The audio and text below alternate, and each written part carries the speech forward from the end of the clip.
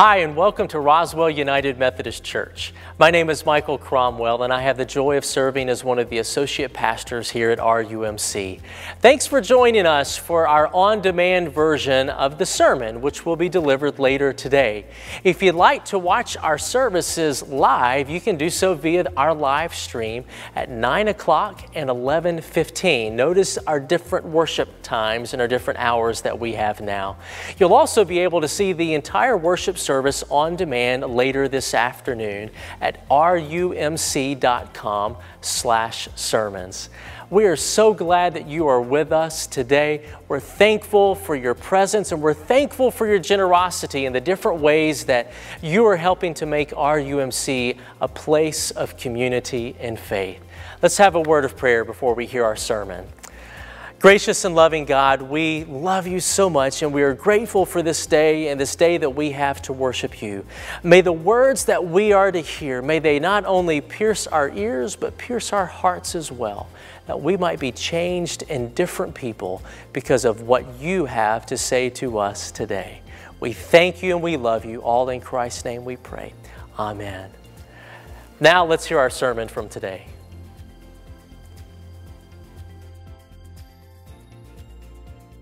This morning I'll be reading from the Gospel of Luke, chapter 16, and I'll be reading verses 19 through 31. This is a story that Jesus tells, and this is what it says. There was a certain rich man who clothed himself in purple and fine linen, and who feasted luxuriously every day. At his gate lay a certain poor man named Lazarus, who was covered with sores. Lazarus longed to eat the crumbs that fell from the rich man's table. Instead, dogs would come and lick his sores. The poor man died and was carried by angels to Abraham's side. The rich man also died and was buried. While being tormented in the place of the dead, he looked up and saw Abraham at a distance with Lazarus at his side. He shouted, "Father Abraham, have mercy on me. Send Lazarus to dip the tip of his finger in water and cool my tongue, because I'm suffering in this flame." But Abraham said, "Child, remember that during your lifetime you received good things, whereas Lazarus received terrible things. Now Lazarus is being comforted and you are in great pain. Moreover, a great crevasse has been fixed between us and you. Those who wish to cross it over from here to you cannot, neither can anyone cross over from there to us." The rich man said, "Then I beg you, Father, send Lazarus to my father's house. I have 5 brothers. He needs to warn them so that they don't come to this place of agony." Abraham said, "They have Moses and the prophets. They must listen to them." The rich man said, "No, Father Abraham, but if someone from the dead goes to them, they will change their hearts and lives." Abraham said, "If they don't listen to Moses and the prophets, neither will they be persuaded if someone rises from the dead." Pray with me. Jesus, you're here among us now this day. May we never take that for granted, but instead, here in worship, Lord, provide space enough that we might hear your voice and see your hands. It's in Christ's name we pray. Amen. When I was in college, I had a good friend named Billy. Billy was a good guy, and he was hilarious to be around. He told the funniest stories ever, and except for one kind of story that he would often tell. And at the end of his story, they would end by, "And then my father came home drunk and punted me across the room." Well, he would laugh and laugh and laugh, but really more than anything, it was just awkward. Well, I remember at spring break, there were a bunch of us that were standing around the fire. We were counting stars and swapping stories. And Billy jumped into one of his drunk daddy stories, and he finished it up the same way that he always did. "And then my father came home drunk and punted me across the room." And he laughed and laughed, and nobody else did. And then when it was quiet, just under his breath, he said, "You know, if God came to my father the way he did Paul, maybe my father would change and quit beating on my family." Billy had a point there. I don't know if you remember the story of of Saul, who changed his name to Paul. Saul was a persecutor of the church. He went from town to town and church to church to lock up Christians, to make sure that they were put in shackles. And in Acts chapter 7, there's a story where Saul is holding the coats of those who were throwing boulders at a Christian named Stephen, and until they finally kill him. He's an accessory to murder. And I mean, you talk about a dark heart. And then in Acts chapter 9, it's Saul who's on the road to Damascus. And while he's on that road, there's this light that shines from heaven. And it's a blinding light. And this booming voice comes and says, "Saul, Saul, why are you persecuting me?" And Saul says, "Who are you?" And he said, "Jesus, whom you are persecuting."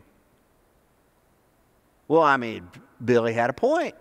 If God stepped up his game just a little bit and there was a blinding lights and booming voices, I think people would change more than just their name. They'd behave a little better. And you know, if a blinding light or a booming voice came to his father, yeah, I think he would change his ways. Or if it's like Moses, you know, there was a burning bush and the voice of God coming from a burning bush. Yeah, I think people would behave a little better. Or at least they drive better. You know, I think Billy had a point there. You know, that if God just stepped up his game and there were a few more miracles, and then a few more blinding lights, booming voices, and burning bushes, well, I think things would change. I think they would. Did you know Jesus tells a story about that? We read about it this morning. That the story starts off of a rich man who clothed himself in purple and fine linen. Well, what in the world does that mean? It means he didn't have just one nice suit. It means he had a new suit for every day of the week. And not only that, he feasted luxuriously every day. That means he didn't just eat steak on the weekends. It meant he had steak for breakfast, lunch, and dinner. He was Wagyu wild. He whenever he wanted steak, he had steak. Well, there was a fellow at the end of his driveway, and the fellow's name was Lazarus. Lazarus didn't want suits. He had sores. He didn't have steak. He just wanted a mushroom that'd fall off the table. He just wanted the gristle. He wanted just any crumb. Well, he didn't even have the crumbs. Well, Lazarus died. And Jesus says that he went to Abraham's side. Well, where is Abraham's side?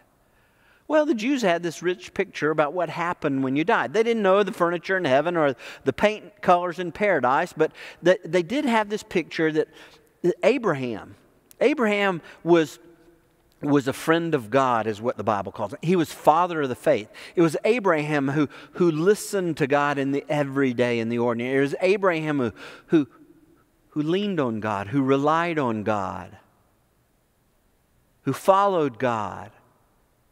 And they figured, well, that when you died, if you were a friend of God, and if you leaned on God, relied on God, that, well, you went wherever it was that Abraham was. And that's what we find right here, that Lazarus is not just in the general vicinity of Abraham, he's at Abraham's side. And Abraham is tending to Lazarus' sores. He's that close to Abraham. Well, the rich man dies.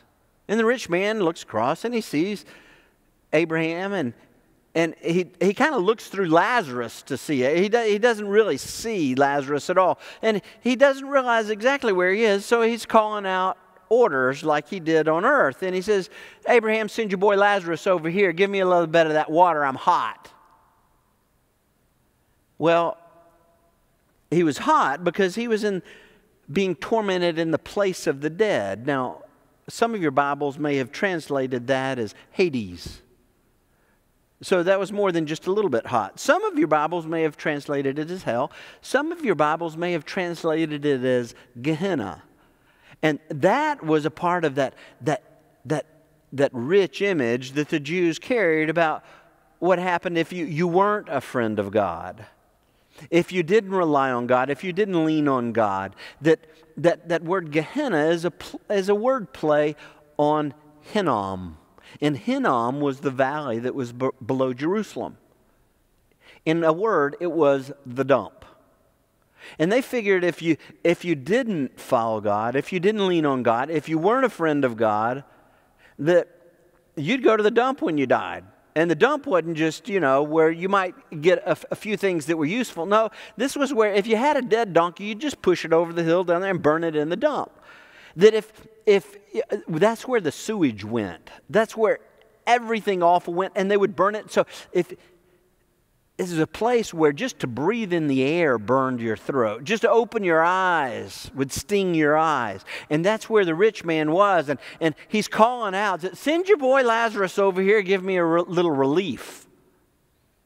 And that's when Abraham says to the rich man, he says, child, remember that during your lifetime, you had suits and he had sores. Remember that during your lifetime you had steak and he just wanted a piece of gristle. But he didn't even get that. And if he wanted to go over there to you, there's this crevasse between us and you, and he can't. And by the way, if you want to come over there to us, you can't. Well, that's when the rich man realizes where he is, and he says, whoa, Father Abraham, I have 5 brothers at home. Send them to my father's house and warn them. If they see someone coming from the dead, if they see that blinding light, that booming voice, that burning bush, then their hearts will be changed. Then they'll believe.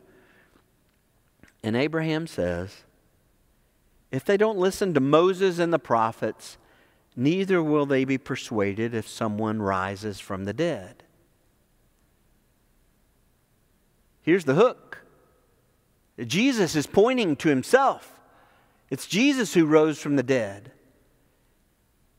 And if they don't hear Moses and the prophet, who in the world is Moses and the prophet? Moses was, tradition says, wrote the first 5 books of the Bible, and sometimes they didn't call it the first 5 books of the Bible. Sometimes they just called it Moses. Who are the prophets? Well, they're the 4 major and 12 minor prophets of the Old Testament. If they don't listen to the voice of God in the Bible, they won't listen to someone who rises from the dead.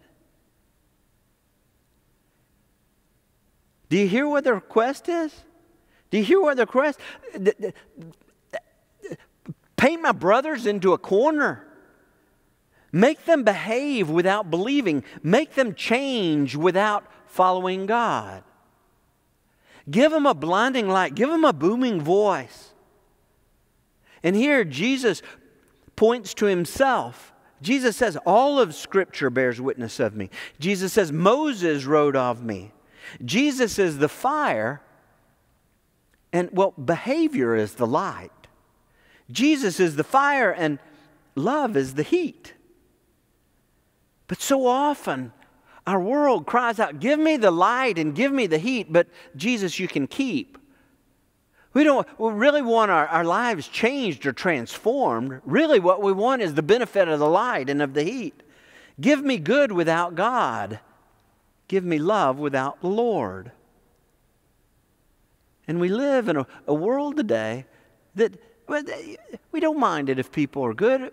We don't mind it if they love, as long as they love what we want them to love and we're good in the way that we want them to be good. It's okay. But there is no good. There is no love. There is no fire. There is no light. There is no light. There is no heat without the fire. And Jesus is the fire. So often we want to change my family, change my friends, change the people around me. And if you want to change me, that's fine, but do it without Jesus. It's here in worship. Here in worship that we lift a vision of Jesus, that Jesus is the hope of the world. Changed behavior is not. It's what follows. Jesus is the hope of the world. And as C.S. Lewis says, Every human love claims for itself divine authority. Jesus is the divine authority. And it's here in Scripture that we lift up His authority. It's here in Scripture that, and in worship that we join together to get a vision of who Jesus is. It's here in worship, in Scripture, that our eyes are drawn, that we might not just stand by the fire, but that we might know the fire, and that the light and heat might follow. This morning, it may be that you've been close enough, so you think, to the church that you can see how your behavior might be better, but you haven't known the fire. You haven't called on Jesus. Or it may be that, love, you have an idea about how life might be better if you were to love, but you haven't gotten the heat of love. It hasn't become a part of your life. That you're close enough where you can see it, but it's not, Jesus' life is not a part of your life. And that this morning, here in the opening of Scripture and in worship, you've gotten that nudge. You've gotten that shake. That you've heard the whisper of the voice of Jesus. This morning I want to pray with you. Join with me in prayer. Jesus, so often we like that vision of good without God. We like that vision of love without the Lord. But there's no such thing. There's no such thing as light and heat, Lord, without you, the fire. Holy Spirit, touch us with those tongues of fire that we might not just change our behavior, but we might be made like you, transformed. And that this day might be the first day of it. Breathe your life into our lives. That we might come to know you, to walk with you, be a friend of God. It's in Christ's name we pray. Amen. Thanks again for joining us today. Just a reminder, if you'd like to watch the entire worship service, you can do so via live stream at 9 o'clock and 11:15 a.m. You can also view the service on demand a little bit later this afternoon at rumc.com/sermons. Also, if you have any prayer requests, we would love to hear about those. You can send those in to pray@rumc.com. Also, if you'd like to give of your tithes and your offerings, you can do that online as well. And that's at rumc.com/giving. Thanks again for joining us today and for honoring God with your presence. We hope and pray that you have a wonderful week, and we look forward to seeing you again next week.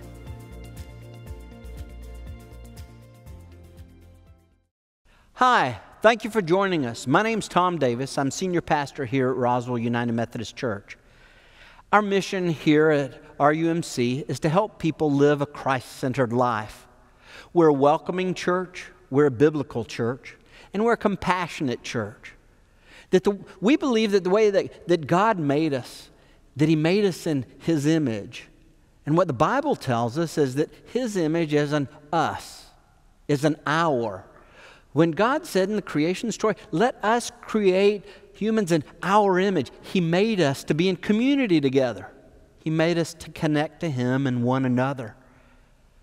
That's the place that this is at Roswell United Methodist Church, a place of community and faith.